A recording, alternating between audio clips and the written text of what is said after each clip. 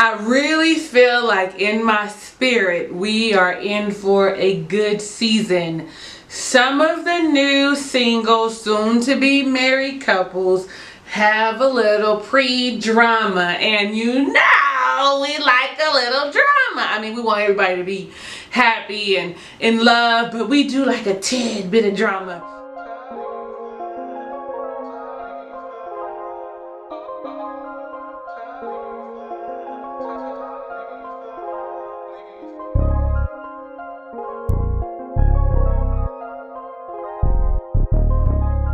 I am your girl Talisa Ray, and we are reviewing, yes, Married at First Sight season 10, the first episode. Welcome back if you was with me last year. Yes, honey, I mean, we ain't got no more Gregs and Keiths and Irises, but we do got a couple Brandons and Taylors and Katies, okay? A little bit of what's her name, Mindy's, okay? Listen, so this first episode, we just gonna go kind of with the prescription of how the show aired. If you rock with me for real, especially with these kind of shows, you know I like to go couple by couple. But I'm gonna just go as we go, okay? Now, also, let me know if you want me to review the matchmaking episode. So that's the pre-Married at First Sight. But let's just go and get right on into it. So this season, okay, the episode was first comes marriage, then comes love. Well, I mean, arranged marriages, they work like that all the time, right? But we talking about America. We have been programmed that first comes love, then comes marriage. It's an opportunity for some people.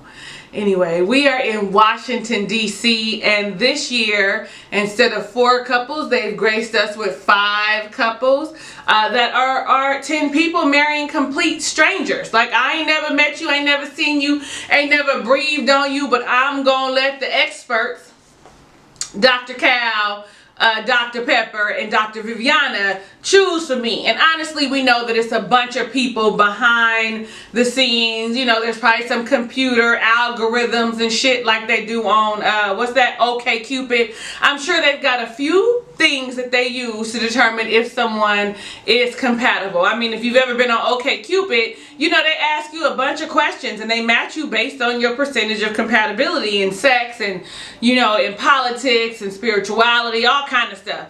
Now, let me stop talking for y'all turn the channel. Okay, so when we open up, we meet our first couple. They are a black couple, African-American couple. Miss Taylor with her fine ass and Brandon. He cute for light skin, okay? Listen, no, it's not light skin versus dark skin. I just love me a chocolate brother. Something about a chocolate brother that I love. But he got a little swag to him, okay? Brandon is Mr. Never +1. Is that right? Yeah. Mr. Never +1. He is in beer sales. And his reason for wanting to be married is to have the American dream. You know, be married with 2.5 kids, the white picket fence. Like, he wants the American dream. I don't know what that American dream looks like anymore, because in this day and age, it looks different for a lot of people, considering all the different types of relationships that we have that are in society. So I don't know what the dream looks like, but his dream, I guess, is what it was in like 1950. Fine, you know, I'm old school, okay?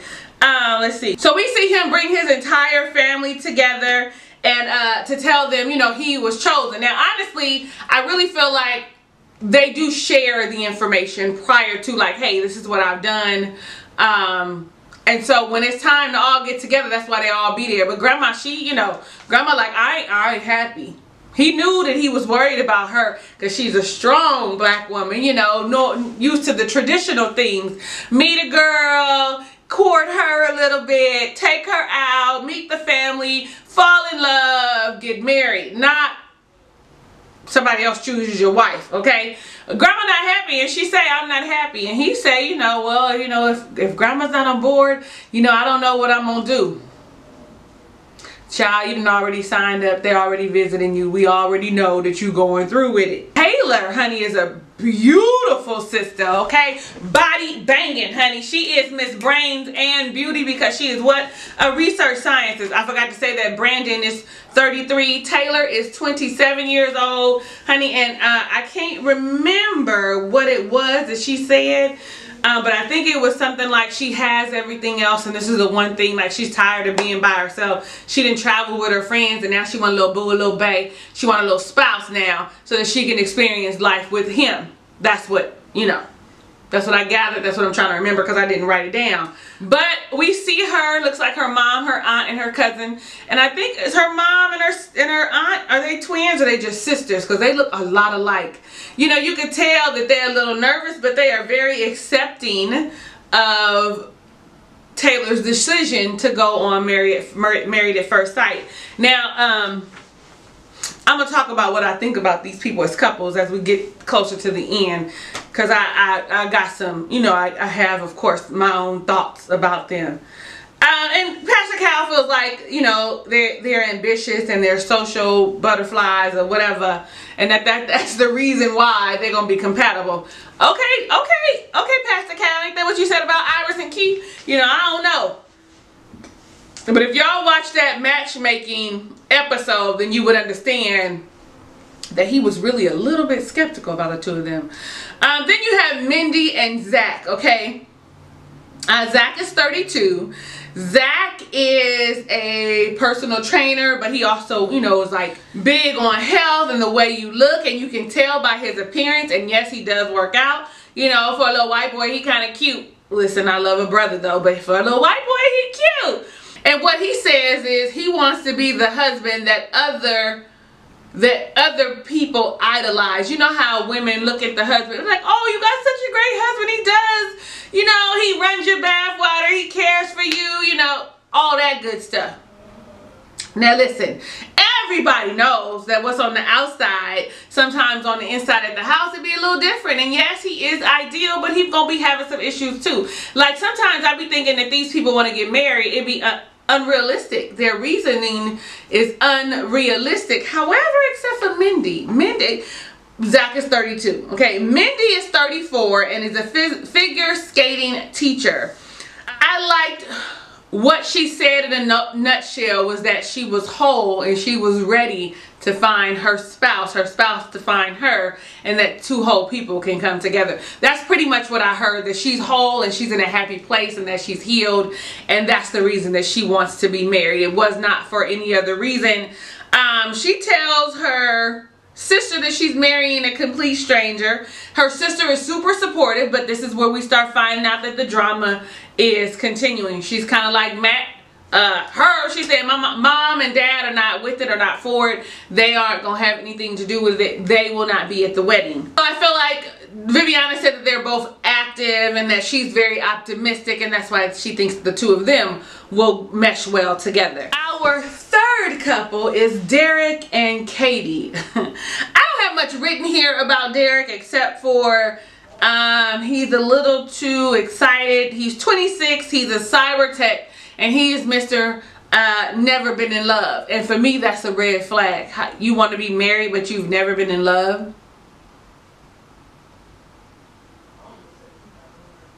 I mean, does anybody else find that I don't want to get married if I've never been in love? But again, arranged marriages all the time happen, and people have never been in love. Any background noise, that's my son you hear on his game, okay? He playing PS4. He's 12, if y'all don't know. I got a 12-year-old and a 23-year-old.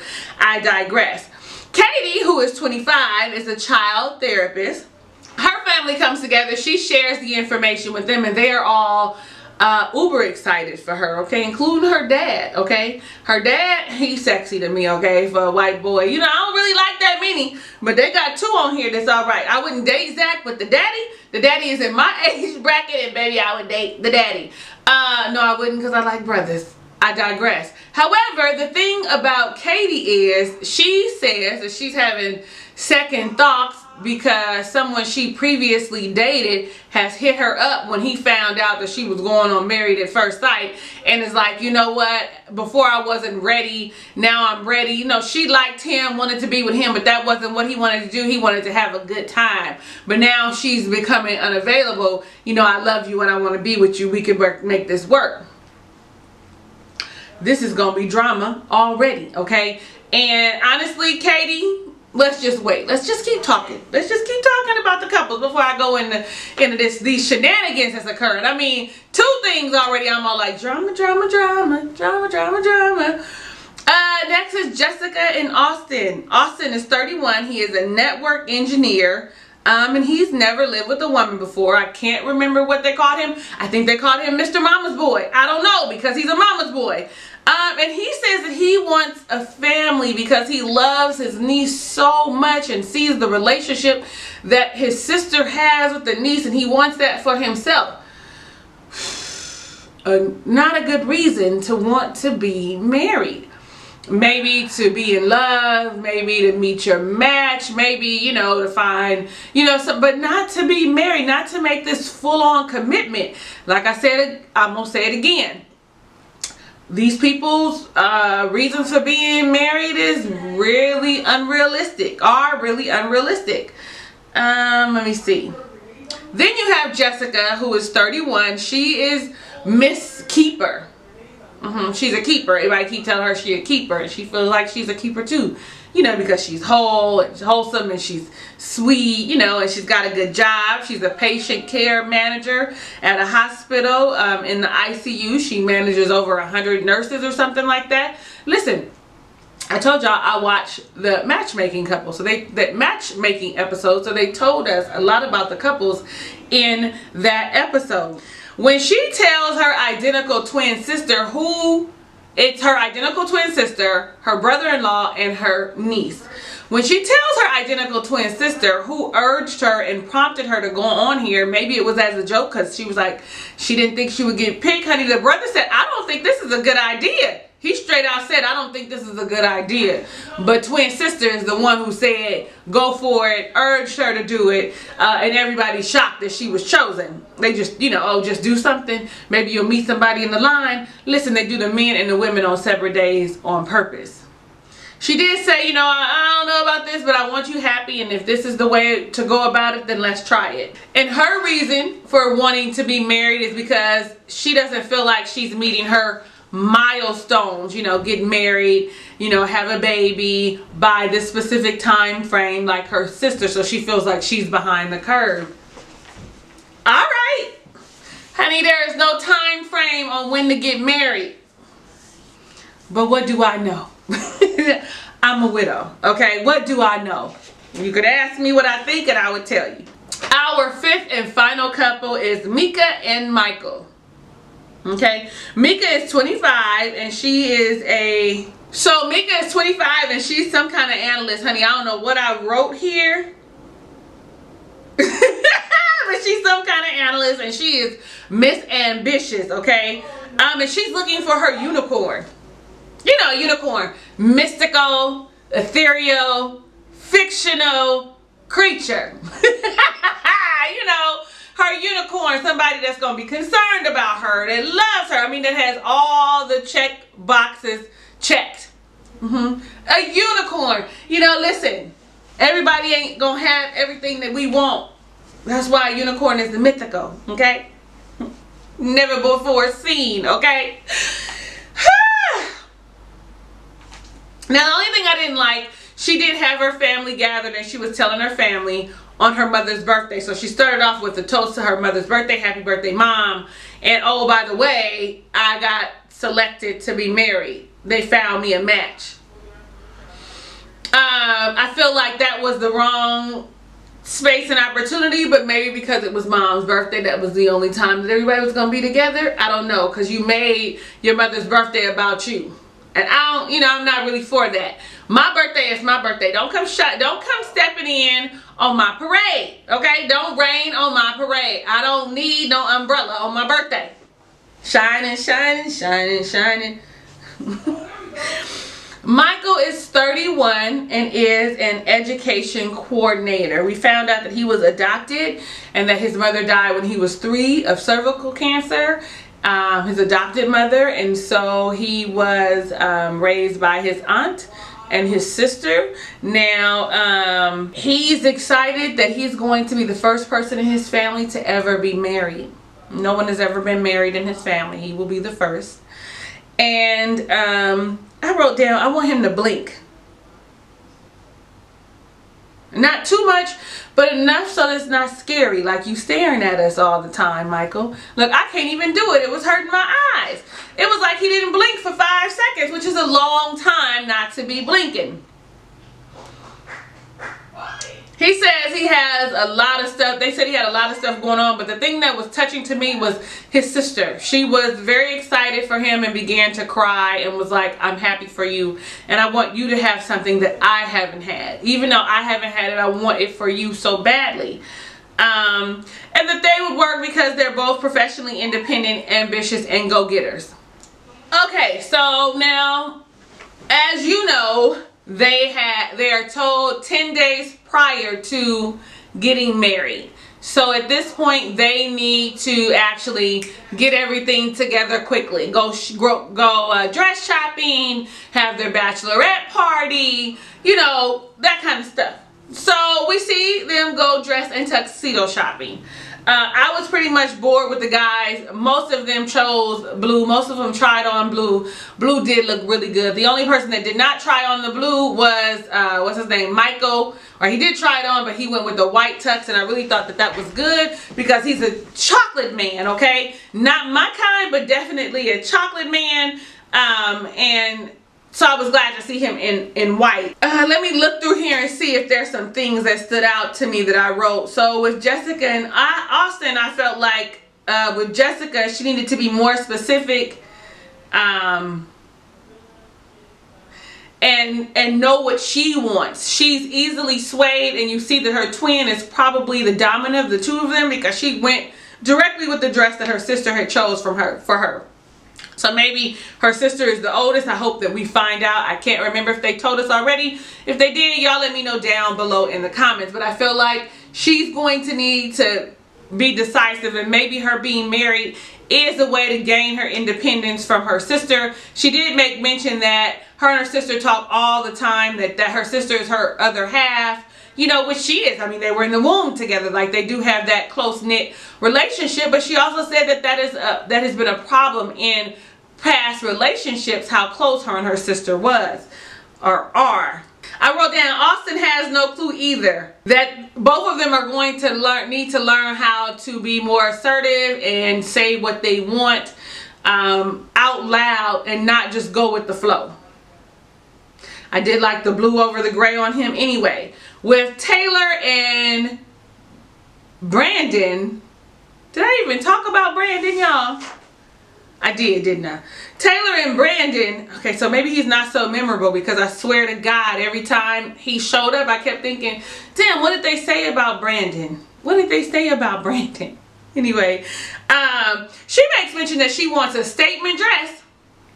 And one of the dresses was like too old lady-ish, but the one she ends up choosing is not popping or does not make a statement to me, but it's not my dress, so why do I care? But I'm just like, you want it to be fashion forward and stylish. Well, baby, this ain't it. And I also made mention that they always have one couple that is super cute, one couple that's kind of quirky and awkward, one couple that may make it because they're on the same path and they might seem serious.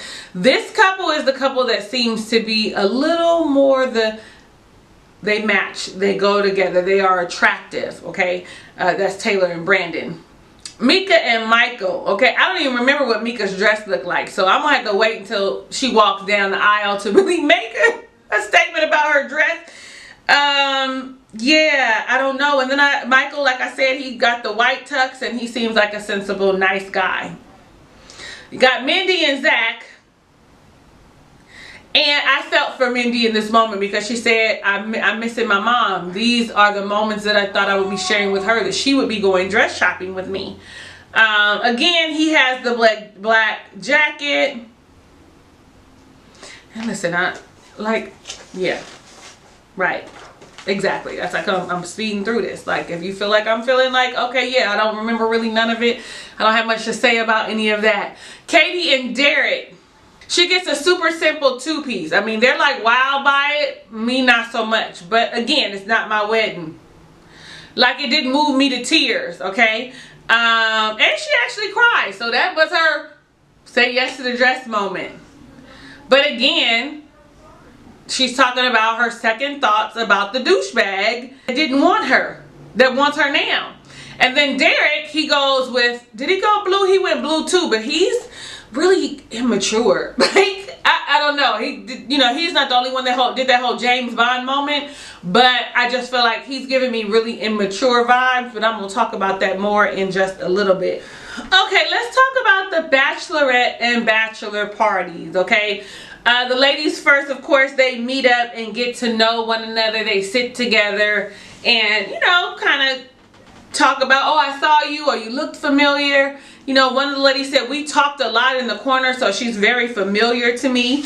Mindy ends up sharing with them here that her parents won't be coming to the wedding, that they don't approve of this process. They talk about like the first night and, are you going to sleep with your new husband? Katie is like, whatever happens, happens. So is Mika. She's like, I'm not going to stress about it. Let's see how things go. Then you have, what did Mindy? Oh, Mindy said she wasn't going to stress about setting any rules or expectations or boundaries. That's a red flag, because we need to always set boundaries, and we need to understand what the other person's expectations are. Even when they say that they don't have any, everybody has some expectations in going into any relationship. And honestly, your expectation is that your relationship is going to work, that you will build a family and you will be together. That's an expectation, regardless of what anybody says. That's an expectation. An expectation is that he will respect you, that he's attracted to you. You know what I'm saying? That he will be honest with you. Those are expectations. Anyway, however, Jessica and Taylor are like, yeah, no, it's a no for me. I'm not sleeping with this man. He's not a stranger. He's a stranger. Taylor's all like, I'm not with one night stands, okay? So I'm not going to just sleep with this man.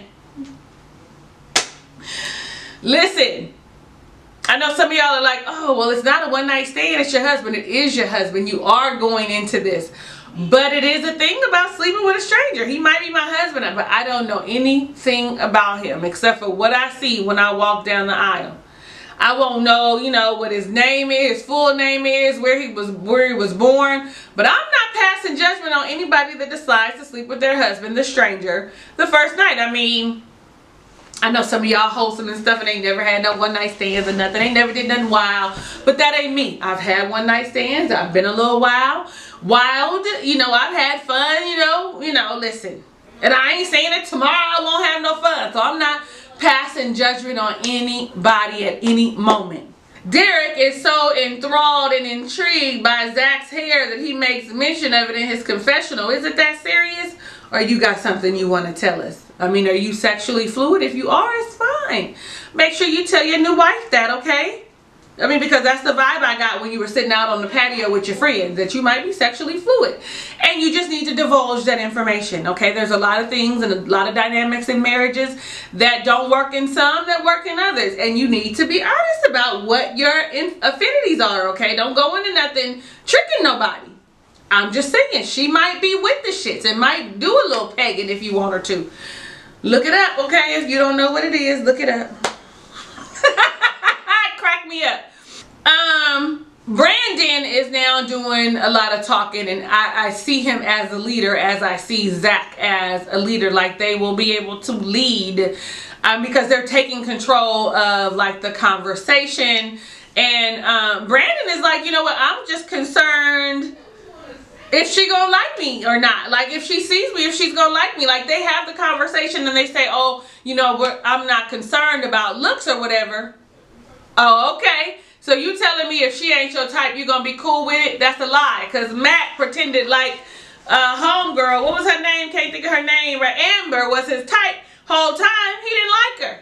He just went along with the flow for the money. okay, because he was homeless.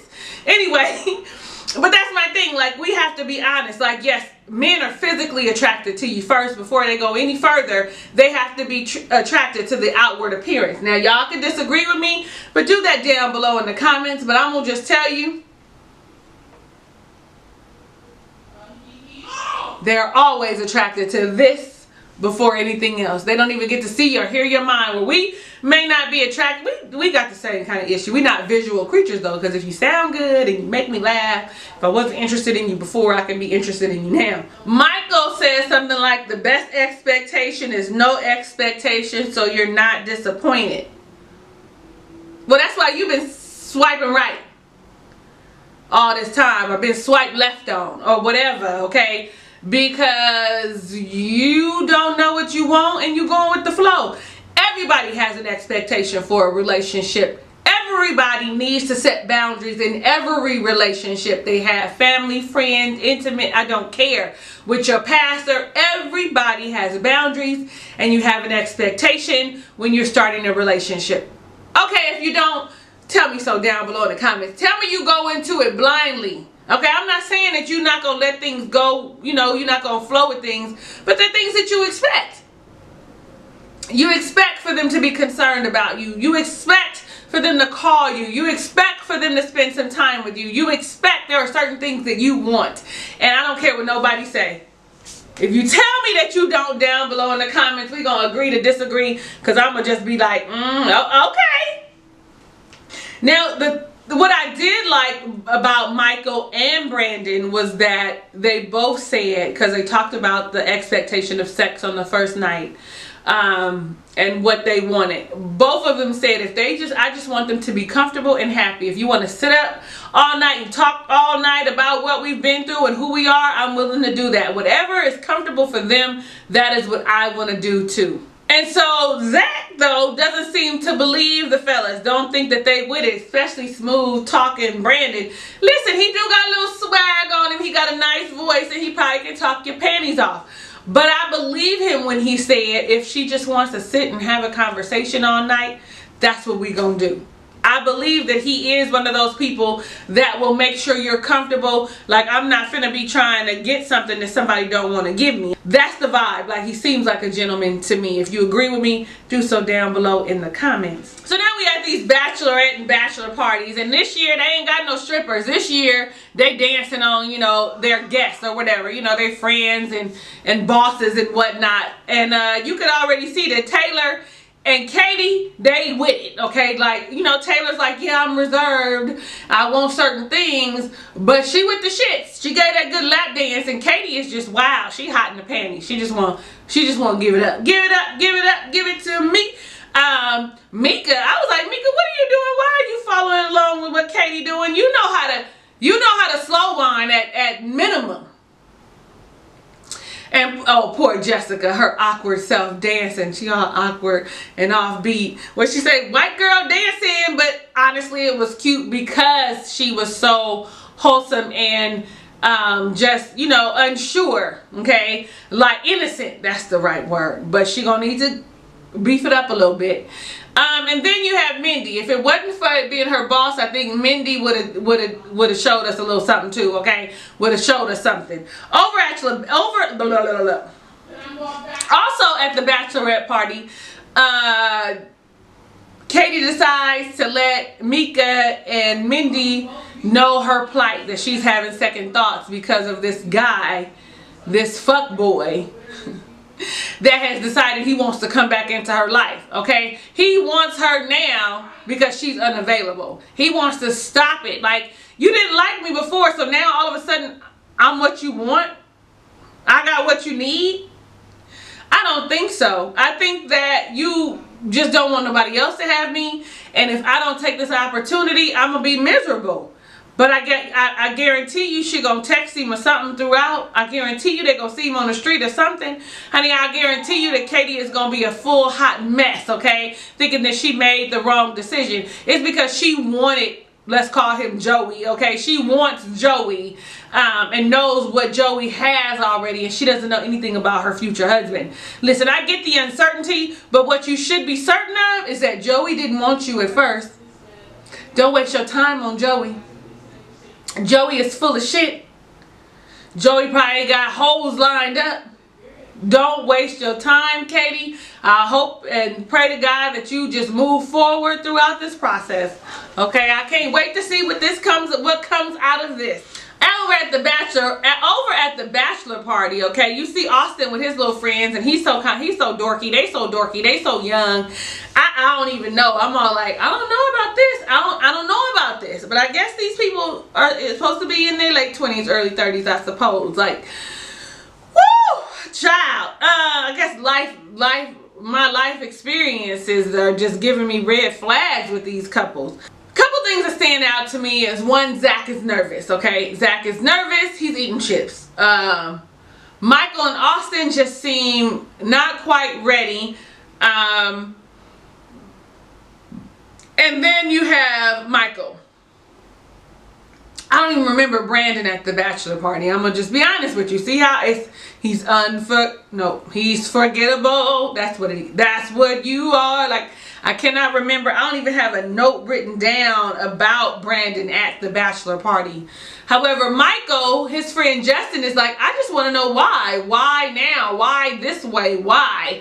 You know, which is valid. I mean, I know my friends know that I'm the one that would do this kind of thing, but they would be the ones asking me, but why? This don't make no sense. Why would you go about this like you're desperate? Okay? That's how my friends would ask me.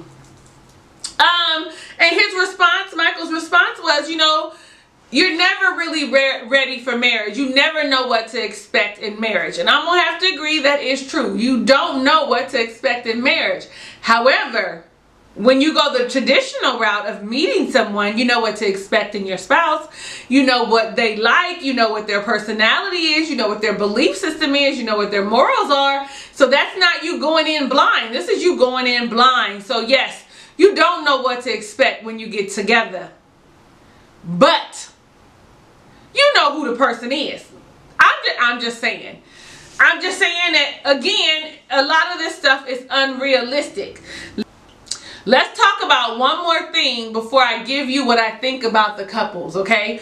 The wedding day is at the Westin Georgetown. I'm glad to see that Mika's Glam Squad is natural, because she's a natural sister, and so they have some natural hair care people come in to take care of her hair and do her hair. I also said that I did a wow because she said she wanted someone tall with a beard, and that is Michael, okay? And he said he wants a natural sister because his whole family is natural and that's what he likes. And I thought, well, they got that right. So that's a plus for both of them. So Katie, I didn't say who she was. She is Miss Ready right now. We see her because Katie and Derek are the first ones to be married. We see her have a breakdown about having second thoughts about this man that keeps texting her and calling her bitch blocking. Like, but she's 25, but her mom is like, you know, I've never been one to, you know, get in her way or tell her what to do. No, this is one of those times that you have to have somebody talk some sense into you. Like, girl, he didn't want you before. Now all of a sudden he wants you? Now all of a sudden he wants you because you're not accessible anymore. Now he wants you and want to be with you. Okay. We see like glimpses of the next episode of her like, I can't do this, I'm gonna run. Well, we know she ends up marrying him. We even see in the, you know, snippets that they've had sex. So we know that they end up going forward. But let's talk about the couples, okay? Let's talk about them. So Taylor and Brandon, really kind of two different worlds. She's a research scientist. He's a beer salesman. Not to say that the two relationships can't work, but is she going to look down upon him because of his job? And she's probably used to dating people that also are, you know, very educated in that manner. We don't know if Brandon is educated or not. They are cute together, but I see possibly an issue arising. And if they're both genuine, the way Brandon seems to be genuine about wanting to be in a relationship, they quite possibly will work, okay? Mindy and Zach, I'm actually kind of pulling for them, thinking that they will actually work and will mesh really well. I really think that Mindy is ready, completely mature. has had some experiences in her life, has healed from those experiences, and is ready to share her life with someone else. Zach, all I think is Zach is all about himself and the way he looks. You know what I'm saying? That, you know, and hopefully he finds Mindy attractive, because though he says, you know, I've dated beautiful women before and none of them are matched, you know, Mindy is attractive, okay? I mean, she's not drop dead gorgeous, so is that going to be a problem for him? Not to mention, Mindy's coming in with baggage because her mother and father don't want to be a part of the process. So what does that say about your family unit? I'm serious. What does that say about your family unit? Are they going to accept him? Is this going to be a tumultuous relationship because, you know, the parents don't accept him? Like, that's a thing. Like, that's something that we always talk about and we think about. Austin and Jessica. Jessica really needs to find her identity separate from her twin. Hello, I'm just being honest. Austin, if you guys watched the matchmaking episode, is when they asked about what he wants in a wife or a woman or whatever, his answers always defaulted to, well, my mom would like, my mom likes this, my mom. Like, he's definitely a mama's boy, and she definitely has a serious connection with her sister. So maybe it won't be a problem because they both have these codependent relationships with these family members. I don't know. But I'm just saying, in my life, in the world that I live in, a mama's boy ain't gonna be it. Because the mama go all, you know, oh, my mama, I gotta go check on my mama. Is the mama gonna be the head of the household? Who gonna be running the house? Okay? Then we have Derek and Katie, okay? Derek definitely seems way too immature to me at this time. I'm not sure why they chose him or Katie to be in a marriage or as a match. Katie, though she is mature, has a dilemma with another man that she was dating just a couple months prior to being selected to be married at first sight. That seems to be a problem. Then we have Mika and Michael. I don't have a good gauge on the two of them yet. I think Michael is in this process is because he's having bad luck with dating. Possibly because he might not be someone's type. You know, he's a little odd, a little awkward. You know, he's got some things going on. And then there's Mika. I don't have a good gauge on Mika yet, but as we continue to move forward, you know, I'm gonna have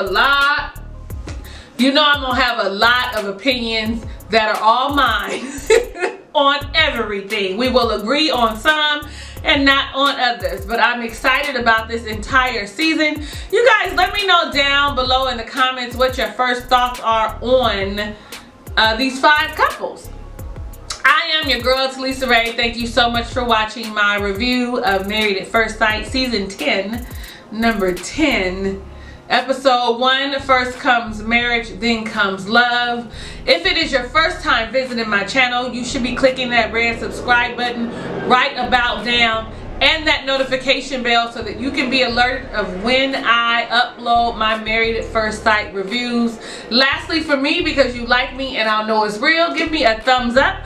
Hugs and kisses and lots of love. I'll catch you on the next video.